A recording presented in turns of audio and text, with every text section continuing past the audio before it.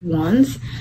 This is going to get a lot of media attention. I feel like too much. And with her moon in Aries, when there's negativity, she kind of wants to get out there.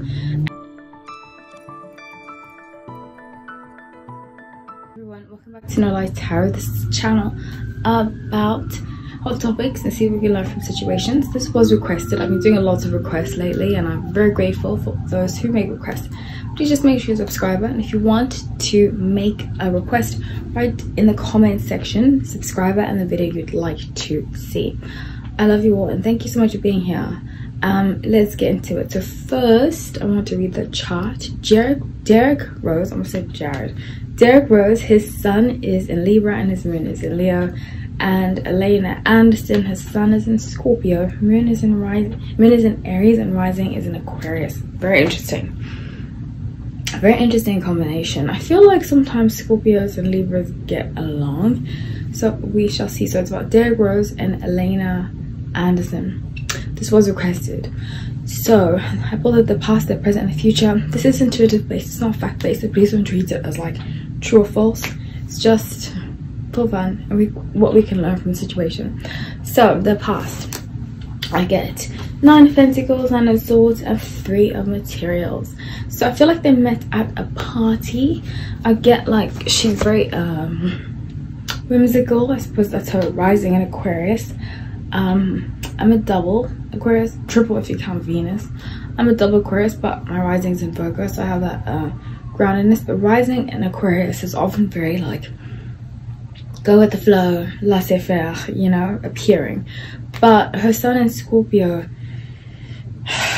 is very different to that, where she, once you get to know her, comes across as serious and not so flighty. So I'm sure in her past relationships men have gotten to know her and kind of like been like, oh.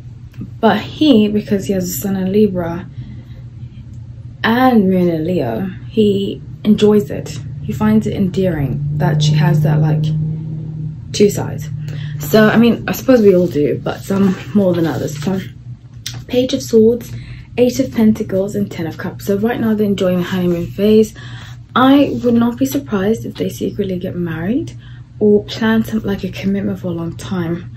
I see possible children. I see he's very endeared. Is that a word? Endeared? I think that is a word. He's infatuated with her. So the future being the Chariot, Hanged Muse, which is the Hanged Man, and 6 of Wands.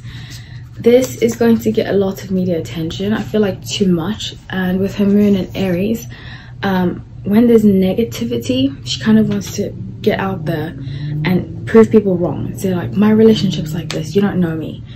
And he's like, okay, just chill, think about it. Even though his moon is in Leo, I see him being more rational. It might be his upbringing, because upbringing does have an impact. But with King of Pentacles, he's sitting on a lot of money. But it's almost like she's nothing like he has ever experienced. And he really likes that about her. So with the moon, 10 of Wands and Page of Pentacles, I see them moving. Possibly moving to another house. I think they might already have a kid together. I just saw a little kid. If they don't, they probably will. I'm like 80 to 90% sure. King of Pentacles, 6 of Wands. He's really into her. She caught his eye on social media. So she might be like a glam model, you know, those people. I haven't really done, like I said, I don't do lots of research on people because I like it to be as organic as possible. But I get the sense that she's like a glamour model, that kind of thing. He was like, she's cute and she's deep. I like that. I like that. He likes the drama. I suppose moon and Leo. Leos don't necessarily like drama, but they like, I don't want to offend Leos because I love it. It's my favorite sign, Leo. But Leos like to be the center of drama, if that makes any sense. From what I've seen. I love Leos are so considerate and compassionate. So King of Swords, the Emperor, and Queen of Pentacles. So he is looking how to make her money. He wants to make sure, he's so sweet, he wants to make sure that she is financially taken care of before they really commit. So he's willing to wait for her career to do well, and then commit, and then have kids, and then all that kind of stuff.